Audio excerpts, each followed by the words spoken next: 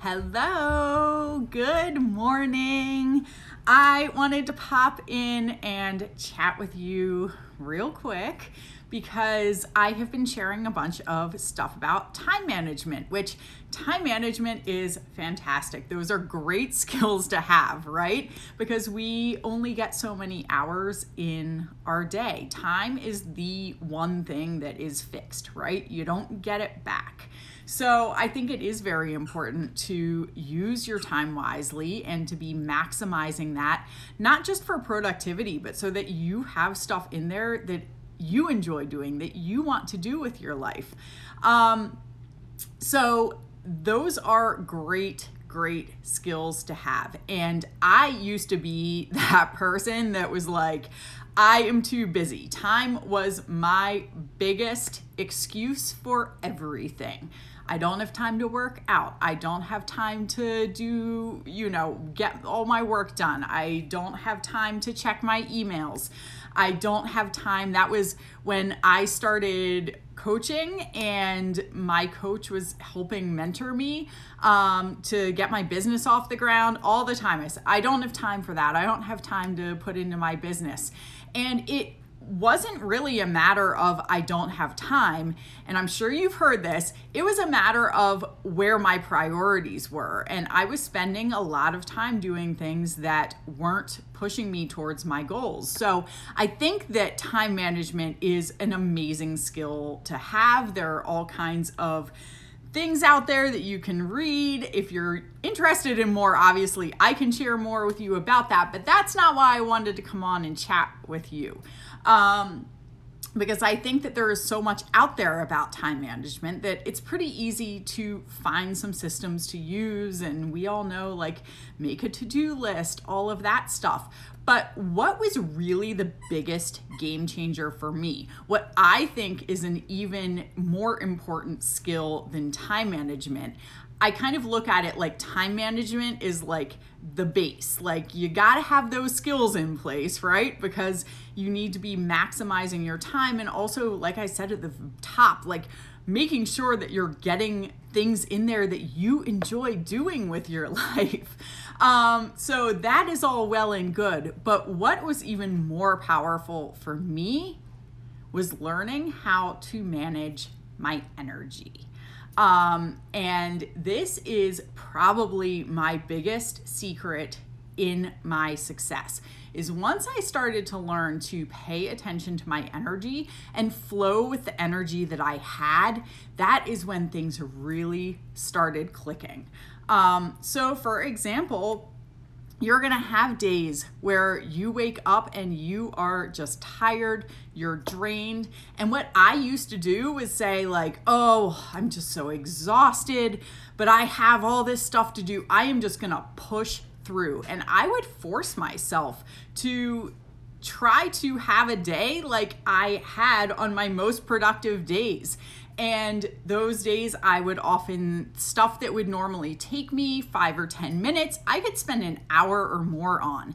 So you can start to see how if you start to examine those kinds of things, that's not using your time wisely, but it really wasn't a time thing. I was making time to do the things. It was that I was fighting that energy that I was feeling. So obviously we all have our day is set up, and in the morning we wake up, depending on if you're a morning person or not, you might have more energy or less energy first thing in the morning, but at a certain point, like, we get into a little state of more energy, and then as the day goes on, we start to slow down. And there are different types of people. So there's some people, your night owls, that you get a big boost of energy in the evening. So I think most of us are very familiar with how our energy flows throughout a 24-hour period, right? You kind of know if you're a morning person or a night owl, you know when you're going to get the most done, when you're going to be the most productive, that kind of thing. But I think that what we tend to also not pay so much attention to is going with that flow, right? If you are a night owl, our workday tends to be set up. So you start working in the morning and you work through, late afternoon, maybe into the evening, and then you shut off and you have your family time. But if you are a night owl and from like 9 to 11 p.m. is your most energetic time, you should be using that, right? For all of your, like, maybe that's when you have all this creative inspiration. And I think so many people, because of how our day is set up and how society tells us things should be done, you're like Netflix and chilling at that point, right? When that would be your time that you could be in flow, you could be getting so much, like, all this creative inspiration, you could be getting so much more done than trying to push through at like 9 to 11 a.m. when that might not be your strongest point. And it likewise too, like if you are a morning person, often we get up, we have our breakfast, like maybe you do your workout, which is fantastic. Workouts give us so much energy. That's why I work out first thing in the morning. But I think that we can get into the habit of like, oh, well, work doesn't start until like 9 a.m., but maybe your most productive time of the day is 6 a.m. So really paying attention to when you're feeling that energy. And I'm going to add a whole other layer to this for my ladies out there. Whether you are actively cycling or not for some reason, why is my phone going black? I don't want this video to shut off. I'm not done yet. So whether you are actively cycling or not, as women, our bodies are also tuned into a monthly cycle. Men too, because the moon has that energy. Like there's a reason why the tides are stronger during full moon than new moon and that kind of stuff. But women especially, because our bodies are also set up for that monthly cycle. So really paying attention to that as well. So for example, obviously when your cycle is about to start, when you are actively menstruating, you are the lowest energy.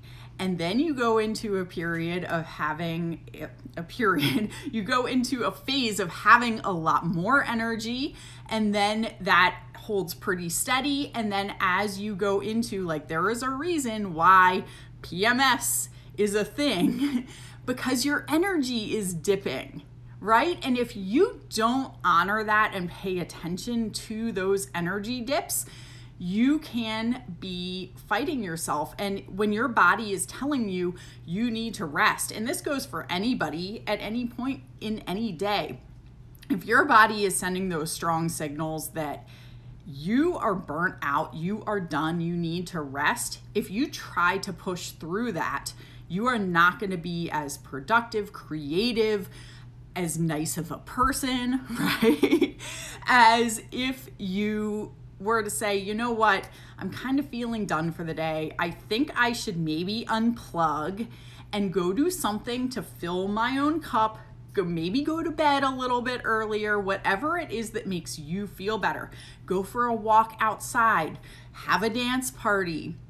Like, there are things we can do to rejuvenate and recuperate ourselves. And there are also things we can do to lift our energy back up.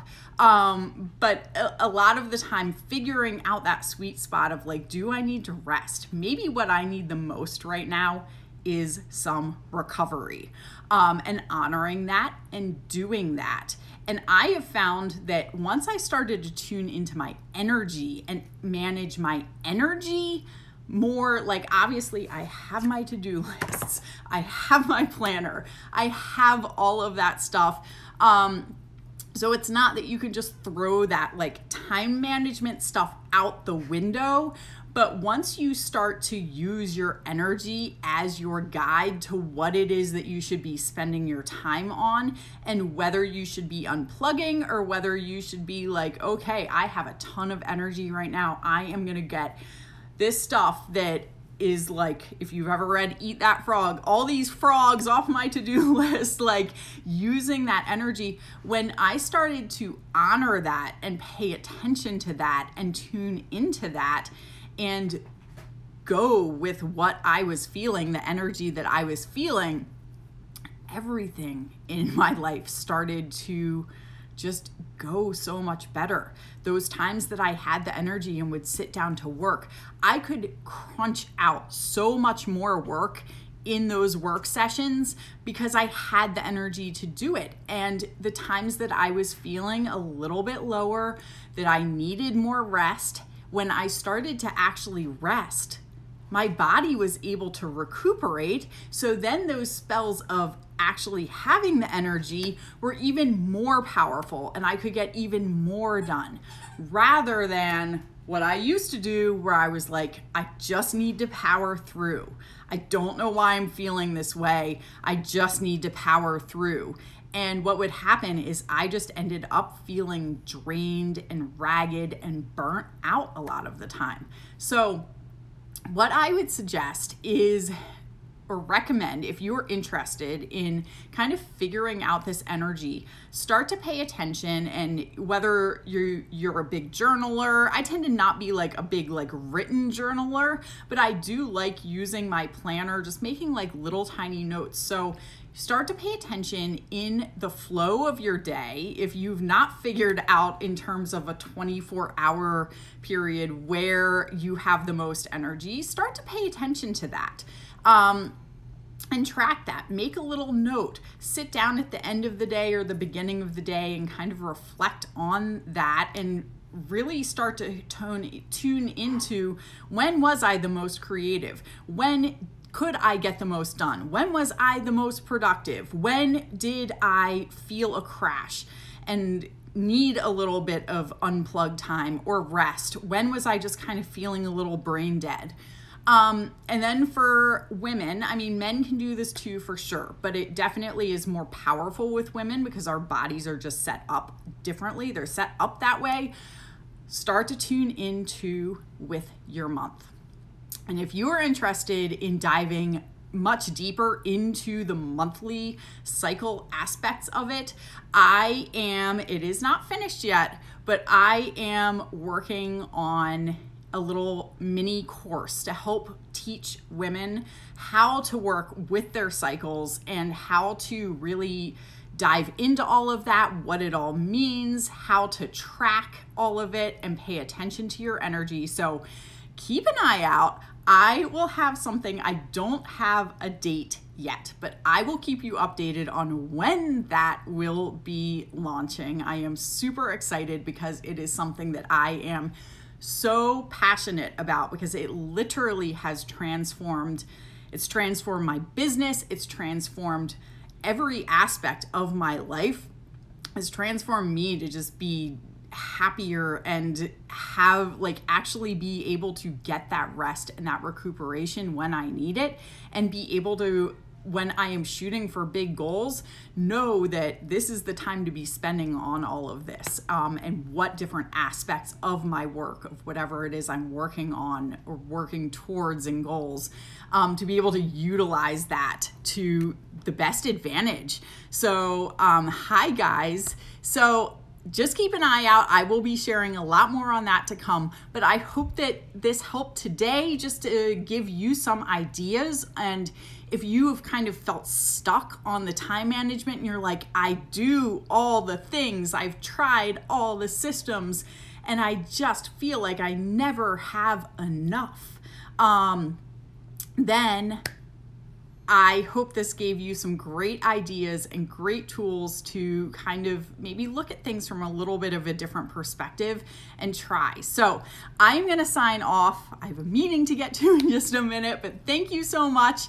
And I will talk to you soon. Have a fantastic day.